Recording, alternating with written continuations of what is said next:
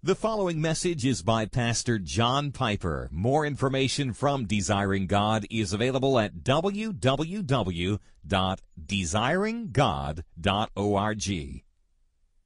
The sermon text for tonight's preaching is in the Gospel of John, chapter 1. John, chapter 1, verse 6. There was a man sent from God whose name was John. He came as a witness to bear witness about the light, that all might believe through him. He was not the light, but came to bear witness about the light.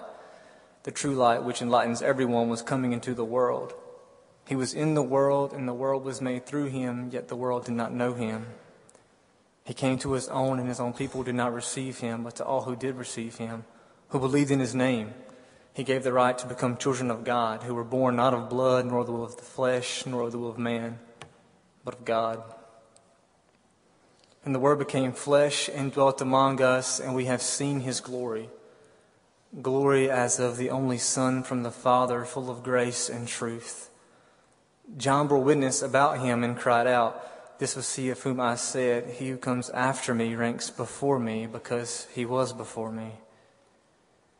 And from his fullness we have all received grace upon grace. For the law was given through Moses, grace and truth came through Jesus Christ. No one has ever seen God, the only God who was at the Father's side. He has made him known. And this is the testimony of John when the Jews sent priests and Levites from Jerusalem to ask him, "Who are you?" He confessed and did not deny, but confessed, "I am not the Christ." And they asked him, "What then? Are you Elijah?" He said, "I am not." "Are you the prophet?" And he answered, "No."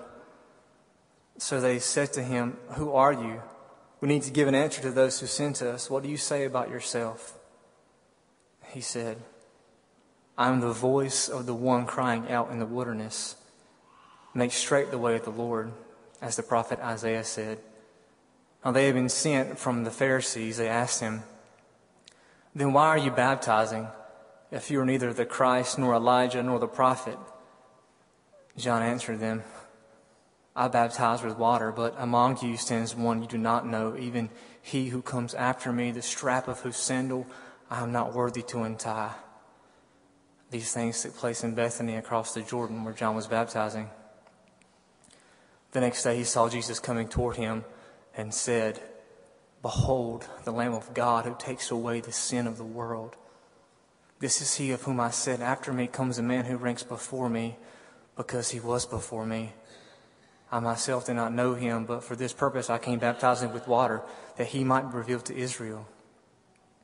And John bore witness, "I saw the Spirit descend from heaven like a dove, and it remained on him. I myself did not know him, but he who sent me to baptize with water said to me, 'He on whom you see the Spirit descend and remain, this is he who baptizes with the Holy Spirit.' And I have seen and have borne witness that this is the Son of God." The next day again John was standing with two of his disciples, and he looked at Jesus as he walked by and said, "Behold, the Lamb of God." Before I pray and ask the Lord's help, I just want to welcome all of you who are at the South Campus and the North Campus, and a very special welcome to those of you who even tonight are joining us from the North Campus. So thank you so much for being here. Let's pray together. Father in heaven, if I go wrong, it hurts me, but if I get your word wrong, it hurts everybody. And so I pray that there would be a protection for me, that I would speak only the truth, and that I would be faithful to what John the evangelist has written here in this gospel. And I pray for all who are within the sound of my voice. I believe you have appointed several things to happen tonight. I believe people are going to be moved at a couple of points in this sermon in ways they had not expected. And I'm just going to pray for those few, Lord, who would hear that word. Let's make us receptive and attentive and expectant so that your name is exalted. I pray now and in the centuries to come. In Jesus' name, amen. So now we return to verses 6 to 8 that we skipped last time. They are surprising because they break into the flow. They seem to break in to the flow of the text. They seem sudden. They seem jarring. If you left them out, it would seem to work really well. Look at verse 5. The light shines in the darkness, and the darkness has not overcome it. And then jump to verse 9. The true light, just referred to in verse 5, which lightens every man, is coming into the world. That works well. In between those two statements, verse 5 and verse 9, John inserts verses 6 to 8 about John the Baptist, who is never called John the Baptist in this gospel. If there were any label that we would put on John, it would be John the Witness. 14 times in this gospel, the word witness as a noun or a verb is attached to his name. So let's look at verses 6 and 7. There was a man sent from God whose name was John. He came as a witness to bear witness about the light. It seems to jump in out of the blue. Same thing in verse 15. The ESV feels the awkwardness of this insertion so much it puts it in parentheses. Those parentheses aren't in the original. They're just there because it looks like it needs it. So verse 14, the Word became flesh and dwelt among us. We've seen His glory. Glory is of the only Son from the Father, full of grace and truth. And you drop to verse 16. And from this fullness, just referred to in verse 14, we've all received grace upon grace. And stuck in there between 14 and 16 is John.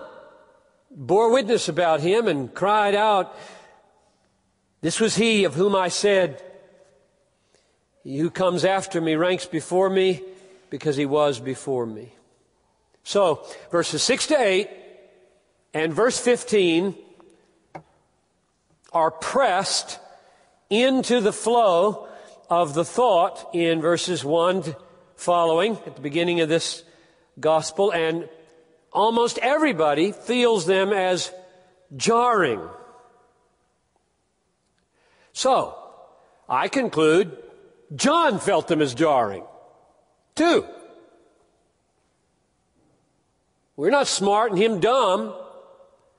If they feel jarring to us, they probably felt jarring to him. I'm assuming that. And I assume that he knew what he was doing when he put them in there. And I'm assuming he had reasons for doing what he did. Now, those three assumptions, you want a fancy title? That's called the hermeneutic of the golden rule. Meaning, do unto authors as you would have them do unto you. And if I were writing this, that's the way I'd want him to feel about me. He knew what he was doing, did it by plan, didn't slip up, didn't blow it, not a bumbler. I think when you read the Bible, you should have a hermeneutic of the golden rule and treat the authors the way you'd like to be treated. Our job in reading John is not to improve on his literary art, as so many commentators shamefully think, by telling him the way he should have written more smoothly. Our job is to penetrate his literary purpose, which gives us then an insight into his theological purpose and his missionary purpose and his spiritual purpose. That's our job.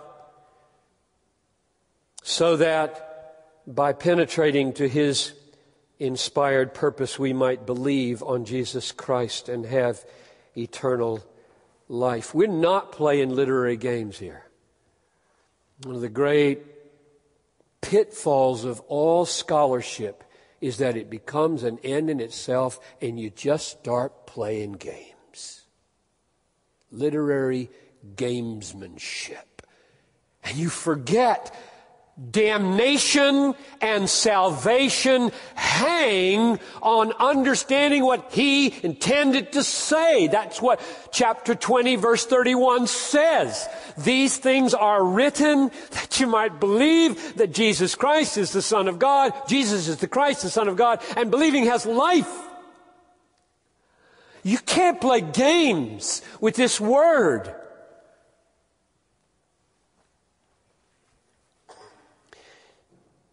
What I found in thinking about verses 6 to 8 and 15 and why they're inserted there by John knowingly, is I've spent hours pondering, what are you doing? What are you trying to say? Why do you do it this way? What I saw proved for me, and I hope for you, to be amazingly relevant to my life. Sobering, in fact, to my life. Frightening to my preacher life.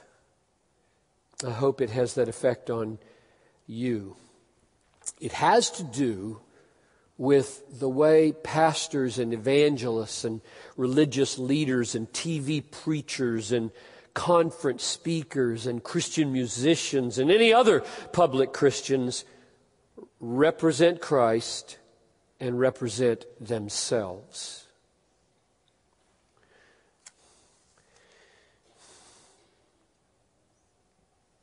It was the second one of these that was so sobering to me. How do we present ourselves as we are presenting Jesus? That's what I saw, and it was very sobering. If you're bothered by the seemingly self-serving, self-excusing, self-protecting, self-exalting words of public Christian figures, you should be. And you will be all the more when we're done here. I hope that one of the effects of this message will be, for me first, a humbling effect, and then on you, and then anybody else who happens to listen in, a humbling effect on us as we bear witness to Jesus. In other words, what I think John is doing, among many other things, is getting at how Christ is to be made much of in a witness, and how the witness is to be made little of in the witness. I think that's what's going on here. Now, here's the way we're going to go about it. I'm going to hang everything I have to say on two pegs, and you can take one word for each peg to remember them, and I don't think they'll be hard to remember, but I'll put them in a sentence, and then you'll see the two words that you can hang everything on. Peg number one will be the first half, and peg number two the second, and peg number one is this: our witness is a great necessity. Peg number two, our witness is a great not. Now that second one doesn't make sense because we don't talk like that. But just like John, I think that way of not fitting into your brain so squarely might just help you. You'll go away, and maybe in a week or two, maybe a year, you'll remember that was the not sermon. That was the not sermon. And I hope besides that, you'll remember something of what I said. Two pegs. Our witness is a great necessity. Our witness is a great not. Okay, here we go. The first one. verses 6 to 8. There was a man sent from God whose name was John. He came as a witness, John the witness, to bear witness, repeating himself, to bear witness about the light, that all might believe through him. Verse 8, he was not the light, but came to bear witness about the light. Now, notice several things. First, John was a man, a human. There was a man. There was a man. Now, this is important. Here's why. Up till now, verses 1 to 5, you got the Word. And the Word was with God. This Jesus Christ was with God, and He was God. He made everything. And in Him was life, and that life was the light of man. And if you stop there, you'd say, not a problem. When God, as life and light, comes into the world, it's like lightning, and everything becomes bright. Why wouldn't you infer that? And what John does immediately by saying, there was a human being named John who came to witness to the light. You say, whoa. This light doesn't need a witness any more than at night when lightning strikes, it needs a candle to help light up the dark. And what he's saying is, it ain't going to be like that. And he says it immediately. This light, this life, this word is going to spread not like lightning, but by 1,000,000 cold, dead torches being ignited by the oxygen of the gospel and this mystery of internal combustion called the new birth. That's the way the darkness will give way. With a witness. A human witness. There was a man.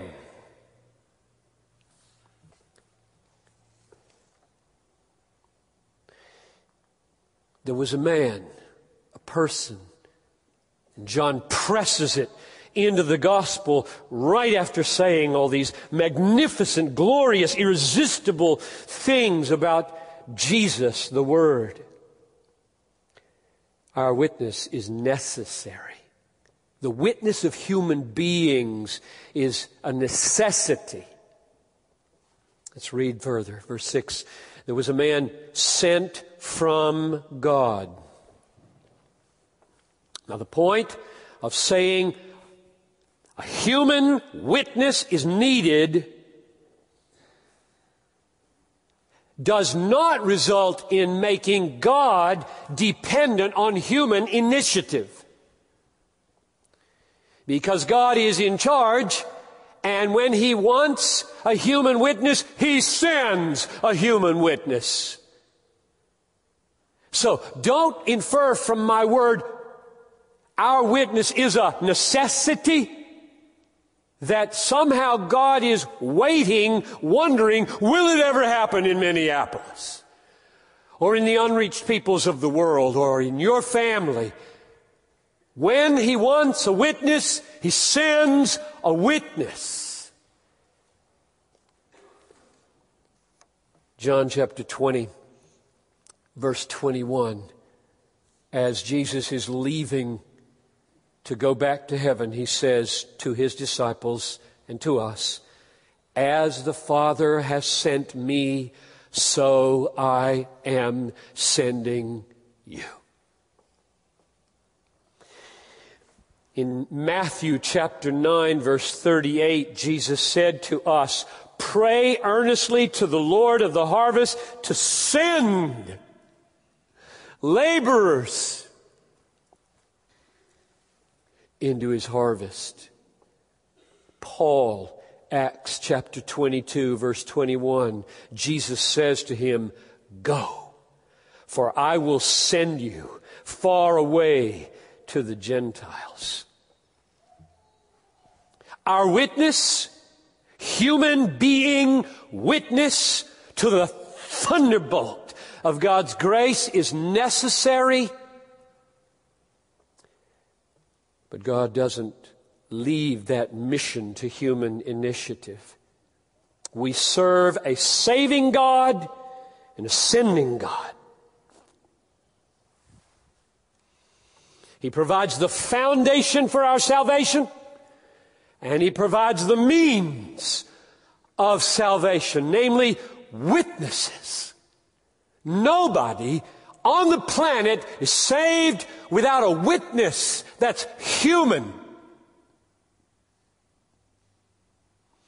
How shall they call upon Him whom they've not believed? And how shall they believe in Him of whom they haven't heard? And how shall they hear without a preacher? And how shall they preach unless they be? Tell me. You don't know that. How shall they preach unless they be sent? They will be. Now, this is one of those moments in the sermon that I was praying about a minute ago. I got so moved at this point in my preparation because I felt God's presence in this way. I felt Him say, "John, I'm so active in this world, if you could see it, you wouldn't believe it. I didn't just do a thing 2,000 years ago, magnificent as it is. I'm doing a thing tonight. This morning, I'm doing a thing in this room. I'm sending." So I'm going to stop and pray. Father, I plead with you that not only in the years to come will a few look back and remember, that was the not sermon. There are a few here in these services who are going to look back in 20 years and say, that was the sending sermon. I had walked in there wondering. And I had told the Lord, I don't know, I need a word from you. And this is it. You're sent. Make it plain, Lord, I pray in Jesus' name. Amen. Verse 7. He came as a witness to bear witness about the light, that all might believe through him. Now there's John's main identity in the gospel. A witness. He came as a witness to bear witness. He's introduced suddenly, jarringly, as a witness. A human sent by God witness. Why? And he tells us why. That all might believe. Meaning, belief happens from a witness. Belief doesn't come out of nowhere. It comes through a human witness. You're on the planet to open your mouth and live a life that says right and true things about Christ. That's why you're here. We are witnesses. Because we want people to believe. Because we want them to be saved. And they can't be saved if they don't believe. And they can't believe if they don't hear a witness about the gospel. It's believing the gospel that saves people. The gospel doesn't come through the air. It comes through mouths, written emails, voice messages if they're not home.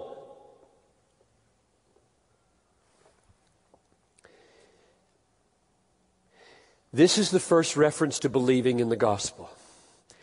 There will be 97 more.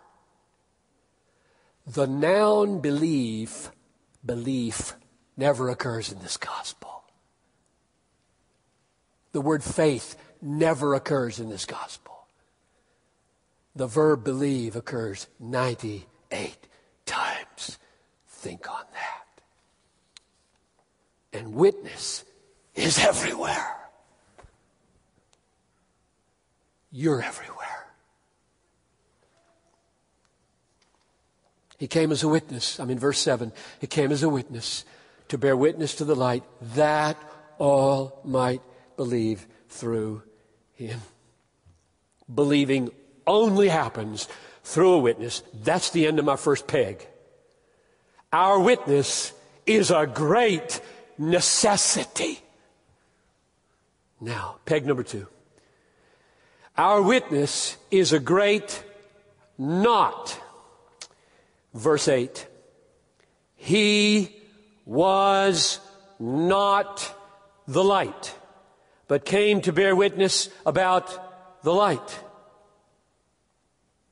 Now that verse seems, if you like economy, superfluous. You said that already, clearly in verse 7. He came as a witness. And then you repeated it. To bear witness. We got it. He's a witness. Why do you say in verse 8, he was not the light. He came to bear witness. Why do you write like this, John? He writes like this because he's up to something. That's why. It's our business to figure out what he's up to when he negates the obvious. You're a witness to the light. You're not the light. Why are you saying that? I would have passed over it, probably. No big deal. Don't draw attention to that. This is going to be a sermon about not. Except that it happens over and over and over and over 4 more times. Verse 19. This is the testimony of John. When the Jews sent the priests and Levites from Jerusalem to ask him, "Who are you?" He confessed and did not deny, but confessed, "I am not the Christ." Now we've got the words of John, not the words of the other John. We got the words of John the witness, not the words of John the evangelist. But John the evangelist said, he's not the light. Now John the witness says, I'm not the Christ. What's going on here? This is the testimony of John. I am not the Christ. This is the great not of John's witness. This is what I meant when I said our witness is a great not. Not only is he not the Christ, he says, or not the light, he's not the Christ. It's part of his witness. In fact, John the evangelist, the writer of the gospel here, is so bent on making us feel the force of this not that he piles on negatives almost to the point of unintelligibility. You might have missed it the first time over. Let me read it again. Verse 19. This is the testimony of John. Now what's the testimony? What's the content of the testimony? This is the testimony of John when the Jews sent the priests and Levites from Jerusalem to ask him, "Who are you?" He confessed and did not deny, but confessed. Now what did he not deny? He did not deny that he was not the Christ. That's weird. Why do you write like that? Why do you write like that? What are you doing to this preacher man?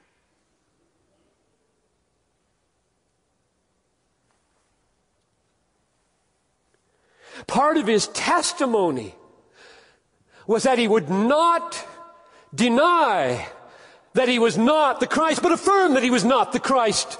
That's part of his testimony. I'm not it.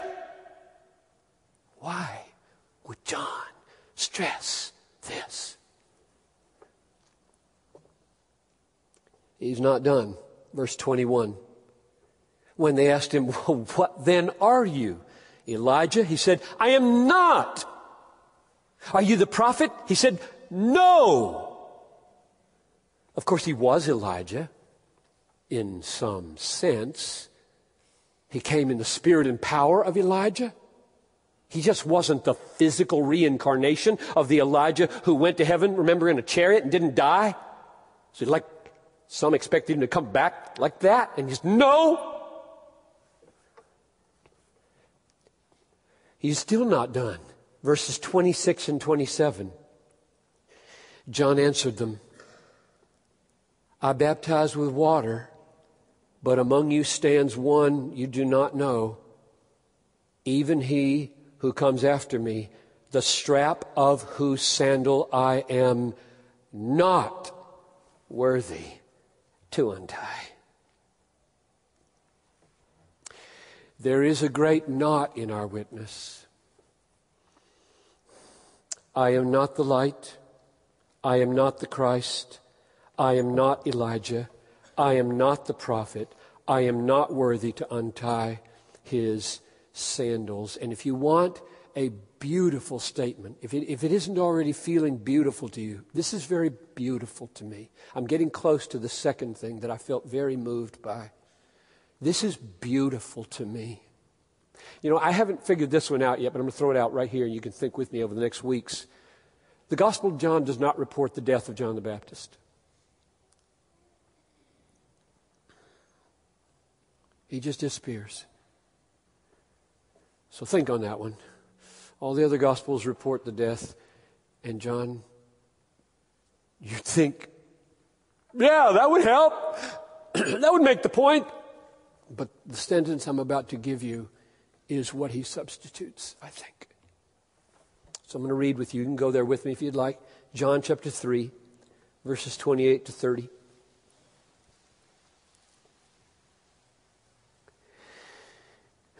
You yourselves bear witness that I said, this is John talking, John the Baptist, John the witness, that I said, I'm not the Christ, but I have been sent before him. The one who has the bride is the bridegroom. The friend of the bridegroom, he just stands and hears him and rejoices greatly at the bridegroom's voice. Therefore, this joy of mine is now complete. He must increase, and I must decrease. That's the meaning of all of these knots.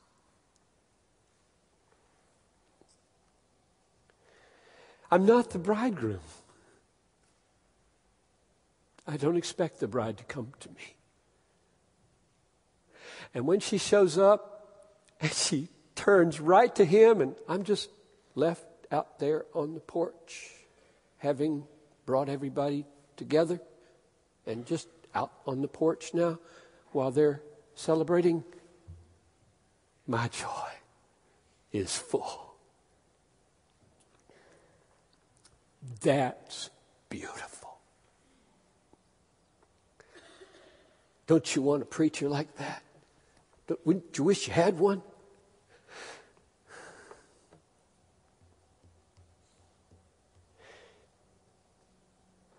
This is the great knot of our witness.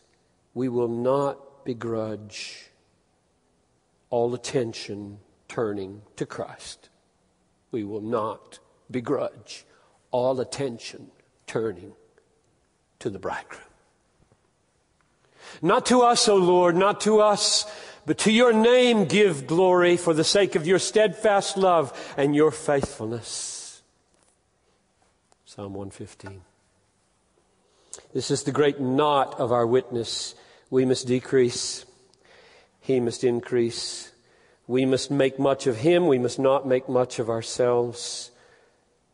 So it was with Paul. Remember? I planted, Apollos watered, God gave the growth, so he who plants and he who waters is not anything. That's Paul talking. Or 2 Corinthians chapter 4, verse 5, we preach Jesus Christ as Lord and not ourselves. That's Paul. Beautiful. What then was John? What does he say about himself? John's witness is necessary, and he's not the Christ. How does he describe himself? I love this. We're back to verse 22 in chapter 1. So they said to him, "Who are you? We need to give an answer to those who sent us. What do you say about yourself?" They're pushing him on this.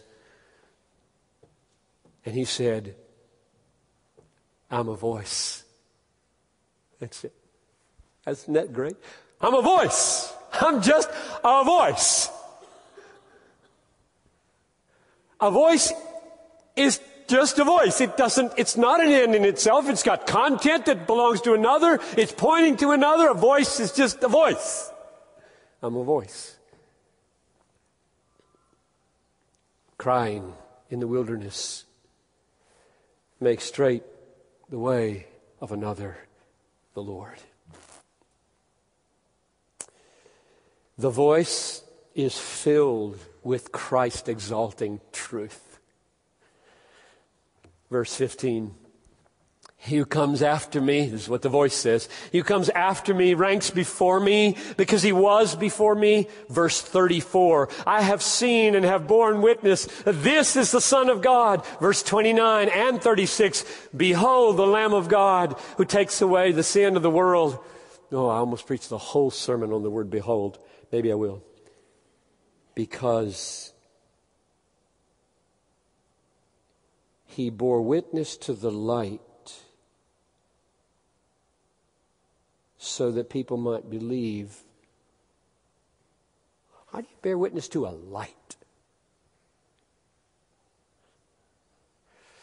But that's another sermon. You say, behold, look. Look! That's what you do. That's what a voice does. That's what a witness does. Now here's the closing lesson. We must be witnesses. It's a great necessity. Peg 1, a great necessity. The world is waiting for a human witness. Faith comes by hearing, and hearing by a witness. But in this witness, we must not make much of ourselves. Beware of the witness that needs attention for himself. Beware of the preacher who constantly angles to put himself in a good light and returns again and again to his own ministry and his own achievements. Beware. Beware of the preacher's subtle preoccupation with himself, even when he's speaking of his flaws. Beware of your own bent toward the love of the praise of man.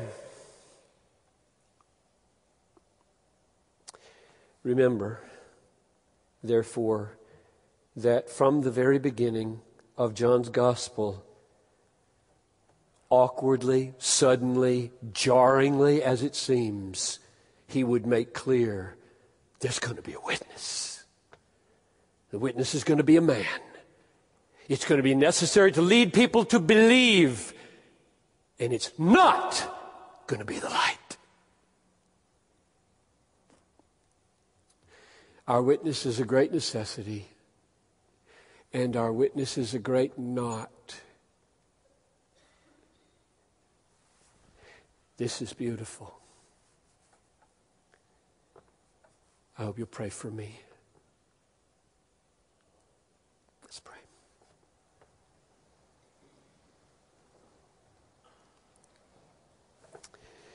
Gracious Father, I love John the witness. I have probably been more moved by the beheading of John the Baptist than any other event in the Bible from time to time. And John leaves it out, and instead he just says these most beautiful of all words: He must increase, and I must decrease. That's an understatement. Lord, I just pray earnestly for myself and for my brothers and sisters here who want to be like this with me. They want to be done with self-exaltation and self-protection and self-enhancement and self. We're just sick of it. We want to be done. We want heaven. We don't want to even think about ourselves. So God, I ask now not only that moment about sending would be remembered and effectual in this sermon, but this moment about decreasing would be powerful. And that the proud among us would be humbled deeply. It's like we sang earlier, break our hearts, O God, break our hearts.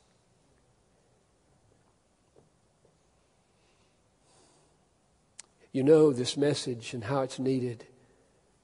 There are 1,000 different ways in these rooms that this message is needed. Apply it by your Spirit, I pray. In Jesus' name, amen.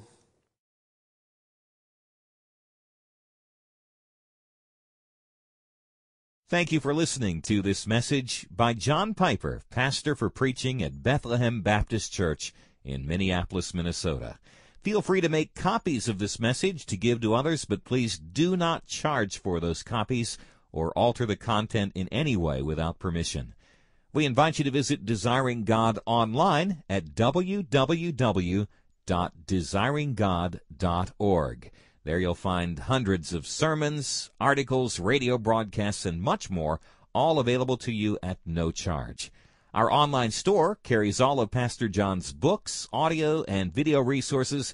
You can also stay up to date on what's new at Desiring God. Again, our website is www.desiringgod.org.